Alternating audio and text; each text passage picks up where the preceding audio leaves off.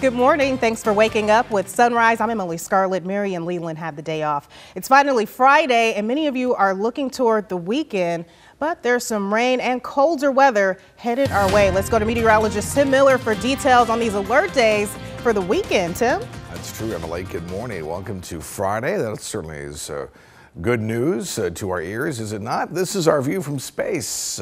It's cloudy and clouds all over the place. A developing story today. Crews have been out all through the night inspecting the Allen Benedict Court apartments in Columbia after 2 people were found dead during a series of gas leaks. Columbia Fire says crews began inspections at 10 p.m. yesterday after residents noticed they smelled gas. Officials say those inspections would continue through the early hours this morning.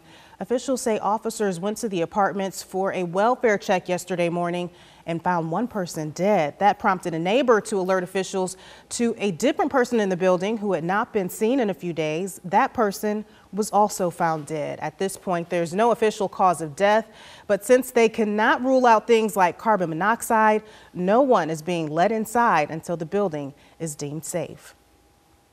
Well, I think it's always good to make sure you do a thorough check of every unit when you have any type of issues.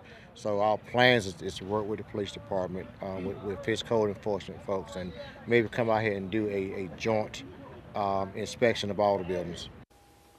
Chief Jenkins says he did not see any carbon monoxide detectors inside the units upon first glance and did not hear any going off. Gas has been shut off to the building, and firefighters say there's no risk to the surrounding area. We'll take a look at how some neighbors are reacting to the situation coming up in the next half hour.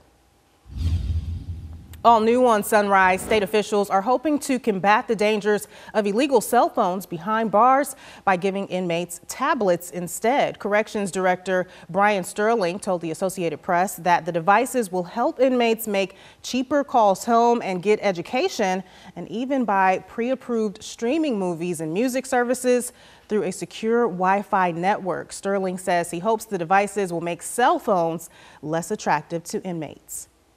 In your crime alert this morning, Lexington police are looking for a woman who they say took a 5-finger discount on a meat at a local grocery store. Police believe this woman stole nearly $350 worth of meat from the Lowe's Foods on Sunset Boulevard earlier this month and walked out of the store with it concealed in a bag. It's believed she was traveling in a red SUV. Call Crime Stoppers at 1-888-CRIME-SC if you know anything. Detectives in Lexington County want to identify 2 people believed to be involved in a larceny investigation. They say they believe this man and woman are linked to an incident that happened at Walmart in Red Bank. They say they were seen leaving the store in a champagne-colored Isuzu Rodeo. If you know who they are, call Crime Stoppers. Again, that number is 1-888-CRIME-SC. A man police say threw hot coffee onto a teenager is out of jail this morning on bond. Camden police say Joshua Noel confessed to that incident at a McDonald's last month. The employee told police Noel was upset over a long wait in the drive-thru for French fries. Noel turned himself in to police yesterday and has been charged with 2nd-degree assault and battery. Inside SC schools, Lexington Richland School District 5 is putting an enrollment freeze on 2 middle schools in that district. That means any new families who move into the attendance zones for Chapin Elementary or Lake Murray Elementary after January 22nd, that's next Tuesday, will be reassigned to a different school. It's part of a plan to address overcrowding in the district. Families impacted by that freeze will have the option of selecting the schools now listed on your screen for reassignment. Transportation will be available to most of the options with some exceptions. You can read which schools that includes by going to this story on our WIS News app. Next week, athletes will try to get their brand new arena at Brooklyn Casey High School in West Columbia. School leaders say the first event will be the rivalry basketball games against Airport High School this coming Tuesday. Here are the pictures of the 1,500-seat arena, including a college-length basketball court, state-of-the-art weight room with a 50-yard turf run, and a Hall of Fame room. This is all part of the $225 million package of improvements approved by Lexington 2 voters back in 2014. Today, the Gamecock inaugural kicks off in USC's newly renovated indoor track and field complex. The action starts at 9 a.m. today and tomorrow in the old USC Fieldhouse on Hayward Street. Admission is $5 for adults and $3 for children 17 and under. USC students get in free with their Carolina cards. Seating is first come, first serve. After that, it's standing room only. Each fan is allowed to bring one folding chair that can be placed in a safe and approved location. It's no secret the roads in South Carolina can be pretty bad and bumpy. That's why SCDOT officials are out launching their pothole blitz to repair troubled spots over the next few weeks. WIS's Genesis Narrows rode around with SCDOT off Bush River Road and tells us what goes on behind the scenes. On my ride along, I saw crews fill about 6 or 7 potholes. SCDOT says they've already gotten nearly 5,000 reports of pothole locations from the public just in the first week of this blitz. To report a pothole, visit our website at wistv.com for more information. Happening this weekend, a free recycling event for folks in Lexington County. People can drop off up to 8 electronic items and 8 gallons of household hazardous waste for recycling tomorrow at Forts Pond Elementary School. You can also take up to 5 boxes of bags of paper documents for shredding and any household goods or furniture that you'd like to donate to Goodwill. The only thing not being accepted are refrigerators. The event runs from 9 a.m. until 1 p.m. at the school in Pelion.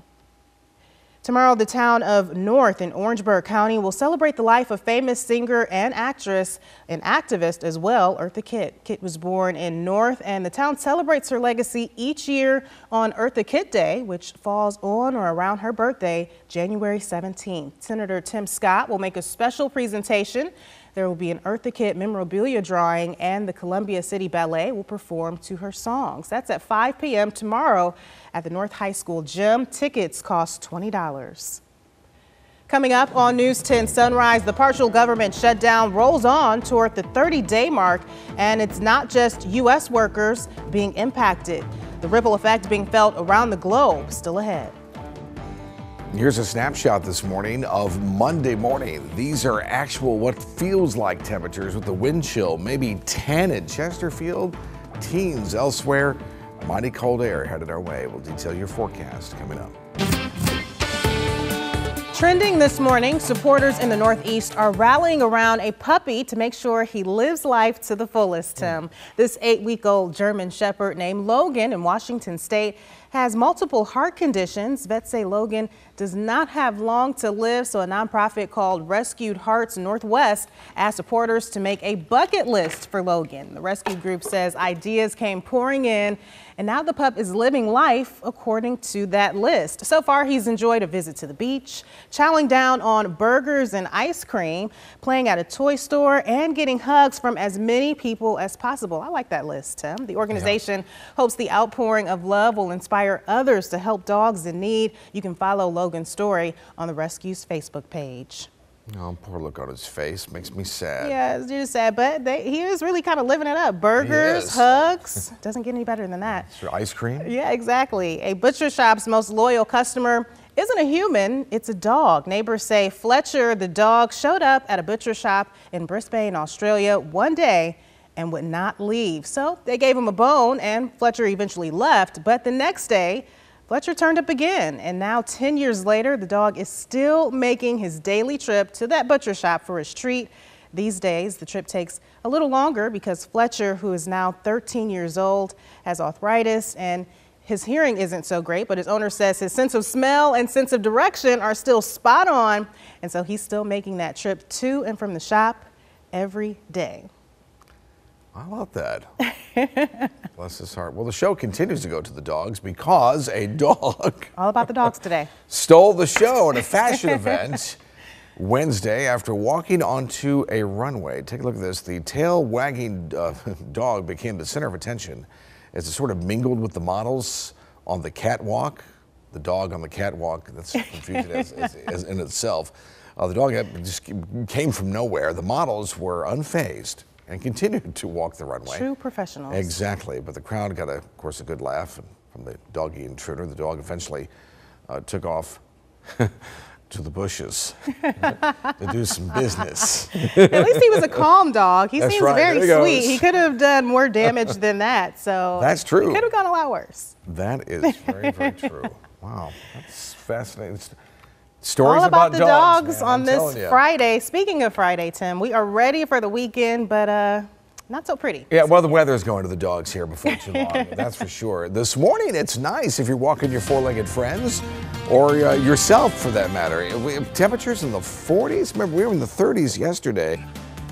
Thanks for waking up with Sunrise. I'm Emily Scarlett. Leland and Mary have the morning off. You may want to enjoy the small break from bitterly cold and rainy weather today. Meteorologist Tim Miller is in the Weather Center with more on the change coming very soon. Right, Tim? Very soon to you. Exactly. Good morning, Emily. Welcome to Friday, TGIF. Here we are this morning. Thanks, Tim. New information. Columbia fire officials are inspecting apartments in the Allen Benedict Court Complex on Reed Street this morning after several gas leaks were found late last night. This comes after 2 people were found dead in separate units within that same building earlier in the day. We're told the first was found by officers during a welfare check after that person reportedly did not show up for work. The second found 2 doors down by officers after a neighbor said she hadn't seen that person in a few days. No official cause of death has been revealed, but residents say they smell gas odor in recent days. Officials say autopsies will shed more light on what happened. So oftentimes when you have unintended death, especially if there's not a sign of trauma, immediate sign of trauma, you looking at situations involving gas, especially this time of year, or carbon monoxide, or narcotics. The Columbia Housing Authority is helping those tenants displaced by the gas leaks. Ahead on Sunrise at 6:30, we're hearing from one neighbor who says smelling gas is a common problem at the complex, and now she's taking action. Also new on Sunrise, state officials are hoping to combat the dangers of illegal cell phones behind bars by giving inmates tablets. Corrections Director Brian Sterling told the Associated Press that the devices will help inmates make calls home at a cheaper rate, obtain education, and even buy pre-approved streaming movie and music services via a secure Wi-Fi network. Sterling says he hopes the devices will make cell phones less attractive to inmates. In our crime alert now, Lexington police say they need your help to track down a thief. Take a look at this surveillance video. Police say this woman stole hundreds of dollars worth of meat from the Lowe's Foods on Sunset Boulevard back on January 3rd. It's believed she was traveling in a red SUV. Call Crime Stoppers at 1-888-CRIME-SC if you know anything. A man who was caught on camera throwing hot coffee onto a teenage employee at a McDonald's in Camden is now out of jail on bond. Joshua Noel surrendered to authorities Wednesday, charged with second-degree assault and battery for the incident in late December. Here's that video that has since made national headlines. Camden police say Noel was upset about his wait for French fries. Inside our schools now, if you're a teacher looking for work, Richland School District 1 wants you. The district is holding its annual job fair next week, but today is the last day to register to participate in the event. You must have or be eligible for a South Carolina teaching certificate by June 30th. And if you specialize in math, science, or special education, you could get a $1,000 early signing bonus. The job fair will be held January 26th at W.J. Keenan High School. We have registration information on our website, wistv.com. In Lexington, too, Brooklyn KC athletes will soon be able to play in their new arena. School leaders say the first event will be the rivalry basketball games against Airport High School this coming Tuesday. Here are pictures of that 1,500-seat arena, which includes a college-length basketball court, state-of-the-art weight room with a 50-yard turf run, plus a Hall of Fame room. This is all part of the $225 million package of improvements approved by Lexington 2 voters back in 2014. In the meantime, Lexington-Richland School District 5 is freezing enrollment at Chapin Elementary School. Officials say this is to address the overcrowding issue at the school.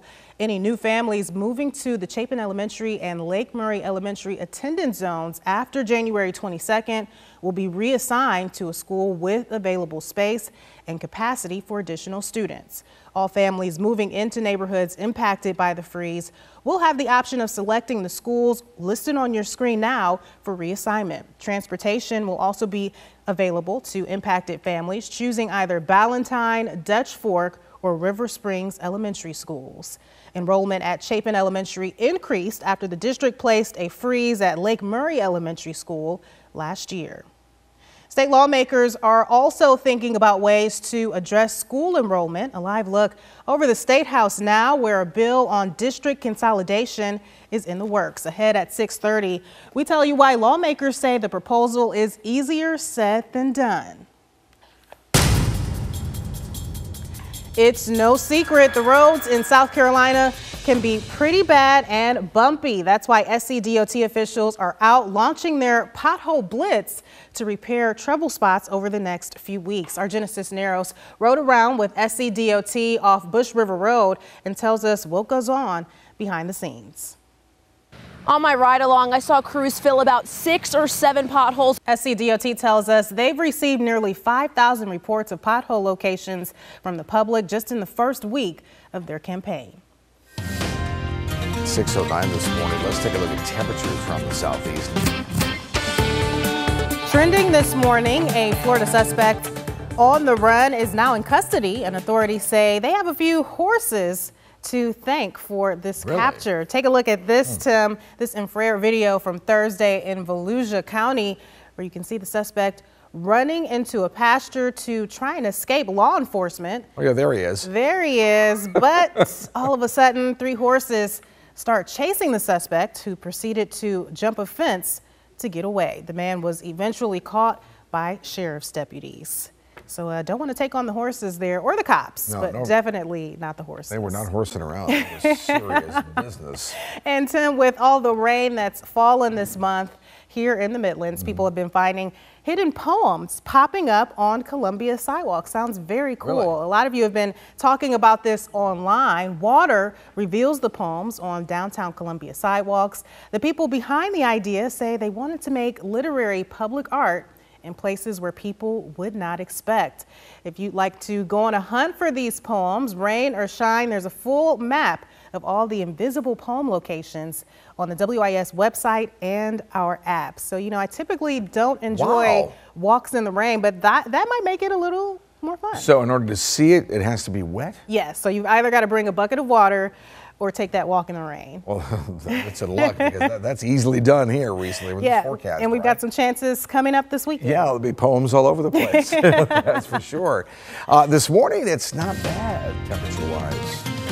Take a look outside here this morning. How are you? Welcome to Friday. I'm in the Weather Center with meteorologist Tim Miller, who's keeping an eye on possible rain for the weekend, Tim. Possible rain indeed, and definitely some cold temperatures. Not what we want to hear on this happy Friday, Tim. I know, it's happy Friday. Let's try to keep it that way, at least so far this morning. Emily, let's take a look at the satellite view this morning. Well, how about some good news? I know I'm all full of bad news, right?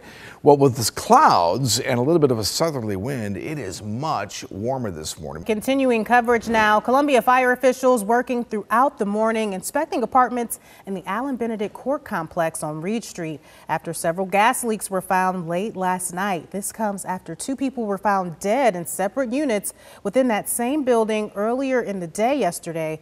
No official cause of death has been revealed. Our Miranda Parnell was on the scene to speak with tenants who say they've had issues with gas fumes before, and they're upset that this case may be connected with problems in the past. You know, folks out here told us that this isn't the first time that they've had issues with fumes. We're told the Columbia Housing Authority is helping those tenants displaced by the gas leaks. And we'll continue to update this developing story on WISTV.com, your WIS News app, and on air. New information this morning. The suspect arrested after crashing into a Waffle House in Casey is out on bond, according to online records. We first brought you this story as breaking news on Sunrise yesterday. Gregory Alexander Maxwell has been charged with driving under the influence and failure to stop. Highway Patrol says early yesterday morning, a vehicle sped past a trooper on I-26 westbound. Maxwell then took Columbia Airport exit, according to officials, and pulled into the Waffle House parking lot, driving right into the corner of the building on Airport Boulevard. No one inside the restaurant was hurt. Happening today, we could learn more on how our local leaders are combating human trafficking during the Richland County Anti-Human Trafficking Task Force meeting. A recent report listed Richland County as the #1 county in the state for reported trafficking cases. Officials say Columbia is more susceptible to this crime because of its position between Atlanta and Charlotte. This meeting is part of Human Trafficking Awareness Month underway right now. The task force will meet at 10 a.m. at the Decker Center on Decker Boulevard.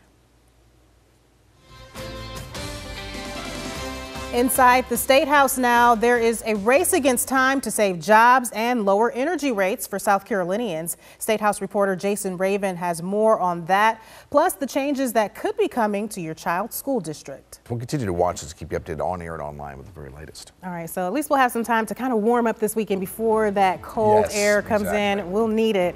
Thanks for starting your day with us on this happy Friday. We are back with your news at noon.